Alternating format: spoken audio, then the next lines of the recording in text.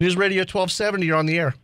Hey, morning. Yeah, it's Don, right? Yep, what's up? Yeah, howdy. I'm David. And, it's the first time I've heard your show. I listen online. I'm out in California, so I'm listening on the stream for you. Oh, welcome. Hey, so you know what I think about this whole gun issue? You know what a one-trick pony is? Sure. Yeah, in a rodeo, a one-trick pony doesn't do but one thing, right? So when it comes to protecting the Bill of Rights, and you're talking Second Amendment, right? The First Amendment, to me, is the most important. And the Second Amendment is certainly there to reinforce it.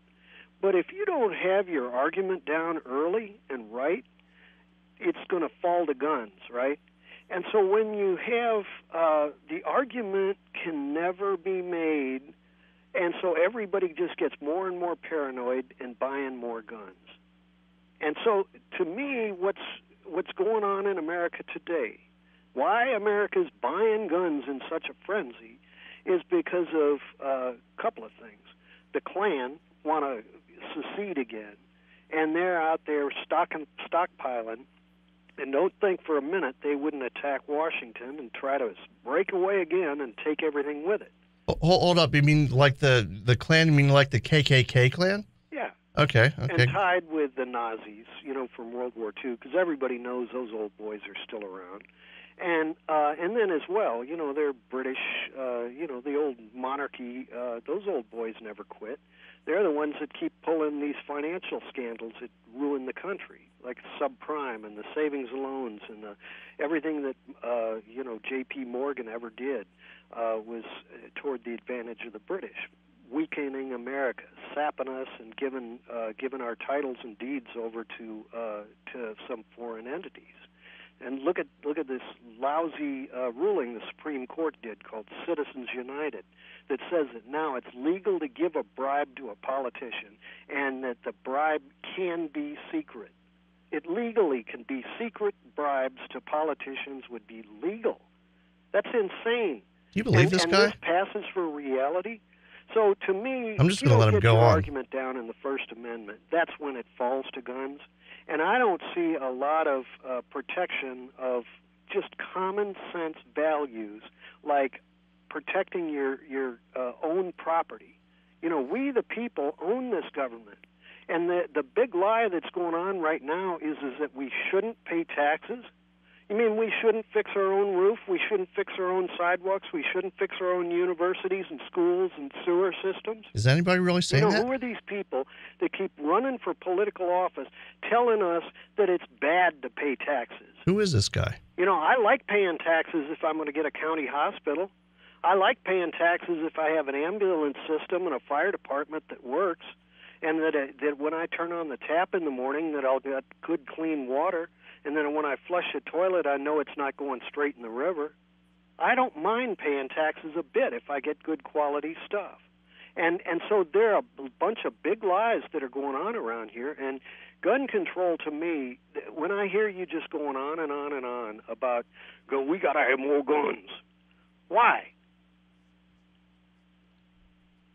Okay, well, I'll and thanks for the call. I'll try to answer that for you. I don't think it's really about more guns in itself. And look, people do panic sometimes and buy up guns and ammo. And I think a lot of that is mainly just to spite the people that are trying to take them. I think that's what a lot of it comes down to. It comes down to spite sometimes. Now, there's one thing out of all that I did want to pick up on, the relationship between the First and the Second Amendment. Here's the thing. I mean, the First Amendment defends our right to defend the other enumerated rights we have in the Constitution. The Constitution doesn't give us those rights. We're born with those rights. All people in the entire world are born with those rights. We have those rights when we're born. That's what a natural right is. It's something that can't be taken away. The Constitution, of course, prevents the government from infringing upon those rights. The Second Amendment is there for one thing, and that's to make sure that our First Amendment rights, our Second Amendment, or our Third Amendment rights. Of course, the Third Amendment doesn't really mean a whole lot in the modern day and age, but it was there for a reason at the time. Our Fourth, Fifth, Sixth, Seventh, Eighth Amendment rights, all of those rights are defended by the same thing, and the Second Amendment is the muscle, so to speak, behind all of those other infringements, protections from infringements. Don't have a whole lot of time, but we'll try one more call real quick. Newsradio 1270, you're on the air. Yeah, I think it should be a choice. It's a right. It's a right to have a choice of whether you want to have guns or not. We're not talking about we need to have more guns. We're just saying that we want to be able to have the right to choose how many guns we want to have. Exactly. Some people enjoy them. Yeah. They are a lot of fun. Paying taxes, that guy can pay mine too if he wants. Well, and I think most people don't mind paying a reasonable amount of taxes. I mean, there are people that don't believe in paying any kind of tax, but but what we get for it is a bunch of politicians that are overpaid. Yeah, exactly. Well, not only that, but then you have all the wasteful spending. I mean, there are ways to do it responsibly. I mean, I was just gonna let that guy have his say. They know how to spend other people's money, but when it comes to their own, they don't want to. They tighten their belt up. Oh, of course. Hey, thanks a lot for the call. Mm-hmm. Yeah, that's the thing, and we're supposed to have choice. Everything's about choice until it comes to something that could prevent the unlawful expansion of government, and that's what the Second Amendment's about. It's not about having 100 guns, although you should be able to have 100 guns if you want them. Somebody wants to collect them, or they like shooting, or they think that there's going to be some reason why they would need 100 guns. If something bad were to happen, I know we had a caller yesterday mention that there are ISIS cells in every state. These things, I mean, that's what it's all about. That's what the Second Amendment's about. It's about being able to defend yourself against any kind of threat. And it's not about the number of guns. I think sometimes the anti-gun people sometimes focus on that one too much. Or why do you need such and such gun? Because it's my right to have it. Newsradio 1270, 106.7 KIML. You're listening to Don Carpenter on Newsradio 1270 and 106.7 FM KIML.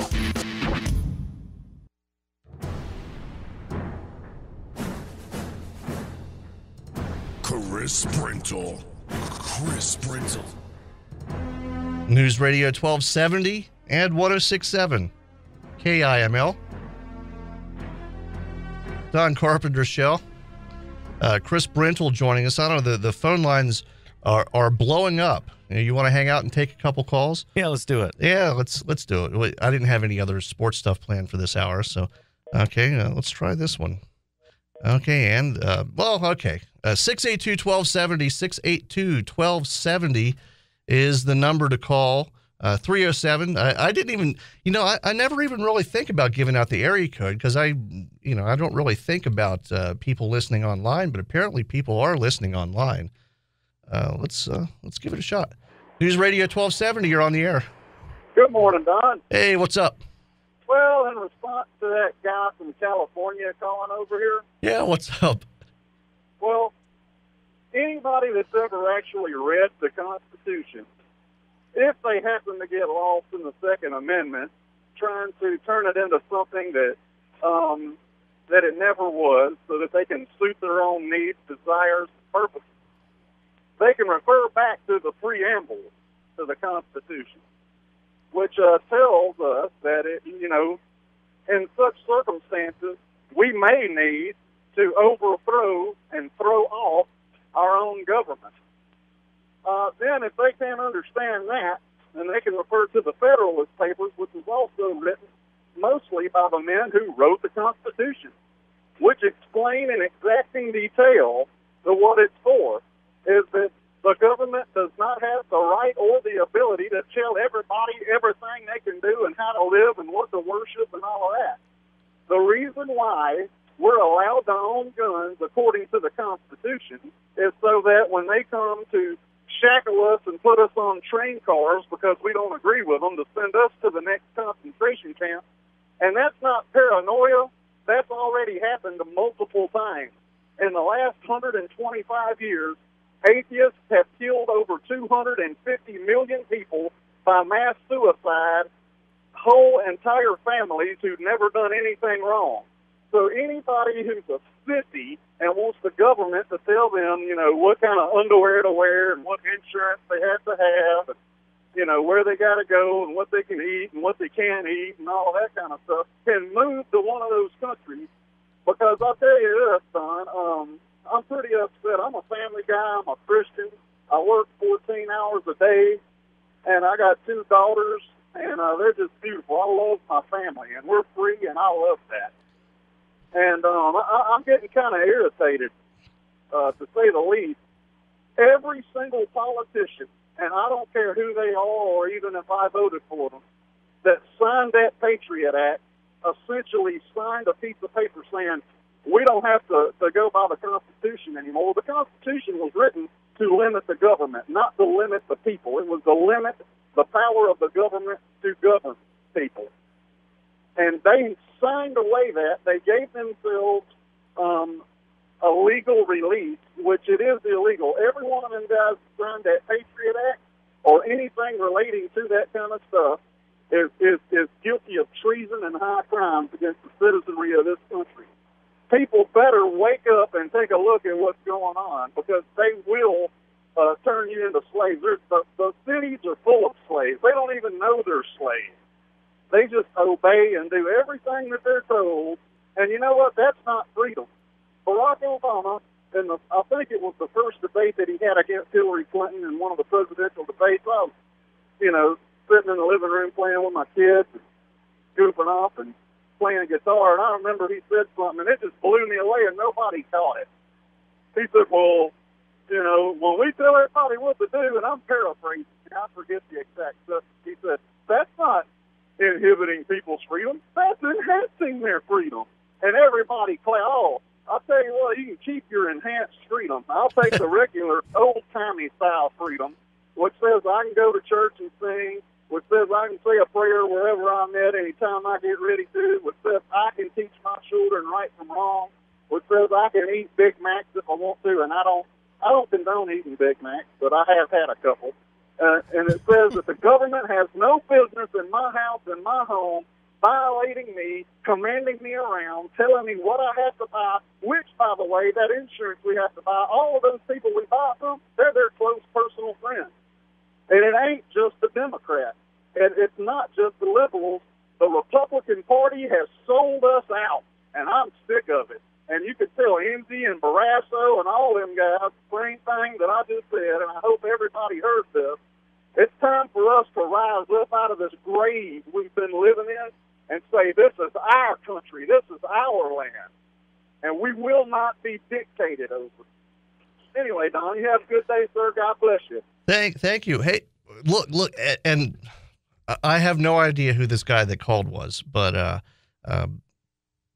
that's the exact response I hope somebody would give. Look, I mean, I couldn't have said it better myself.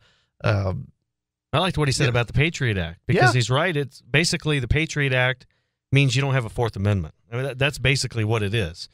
It nullifies the Fourth Amendment. Well, and let's talk about this.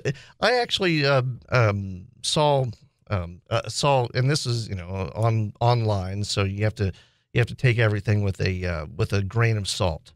But someone in one of the gun Facebook groups that I follow, he's a dealer. He's a federal firearms licensee, And he was trying to make the case that anybody that wants to buy guns privately and not from a dealer is either a tinfoil hat wearing conspiracy theorist or a convicted felon. There's some reason why they don't want the government to have paperwork on them. And I saw this, and I understand the guy's trying to drum up business for himself because he's probably losing a lot of business these days. I mean, and most people that have federal firearms licenses aren't big stores. They're just regular people. They want to help their fellow gun owners have a way to defend themselves.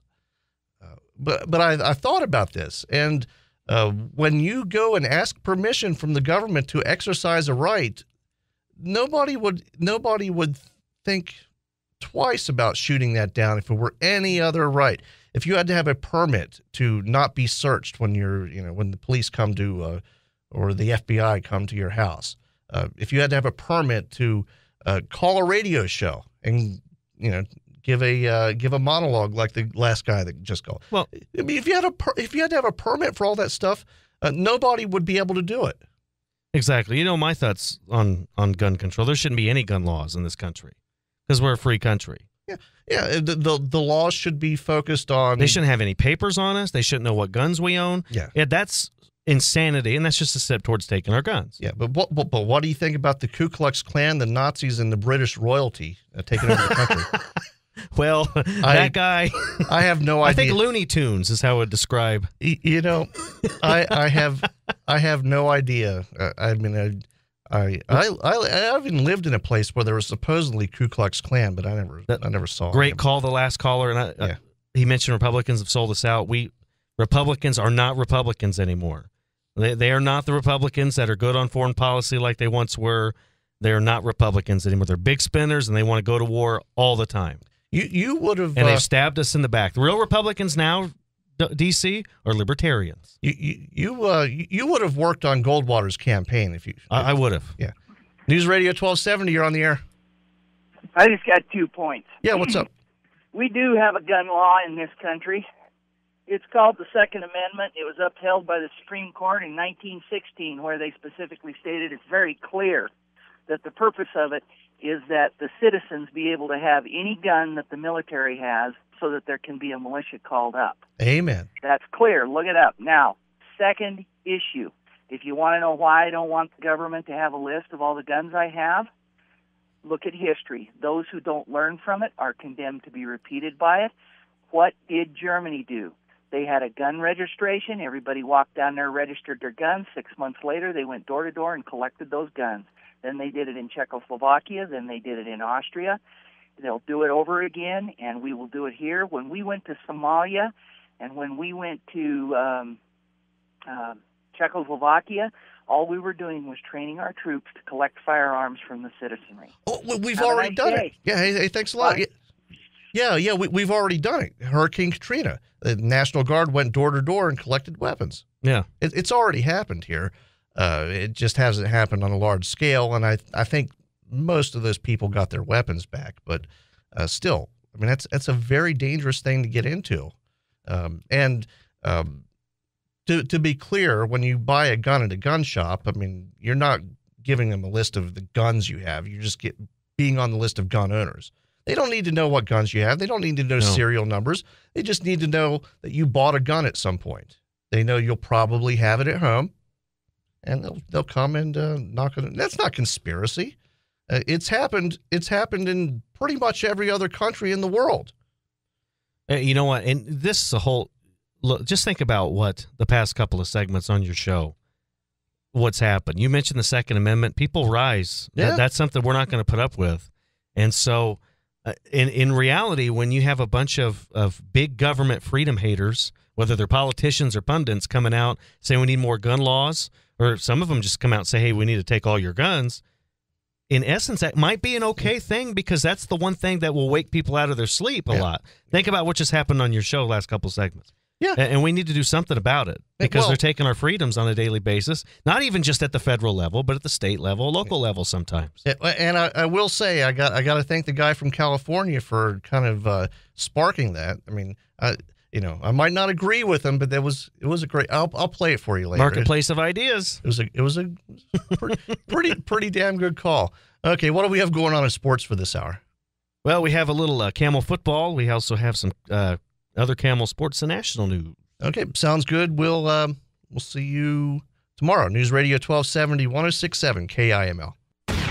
The #1 talk show in Northeast Wyoming. Don Carpenter. On News Radio 1270 and 106.7 FM, KIML.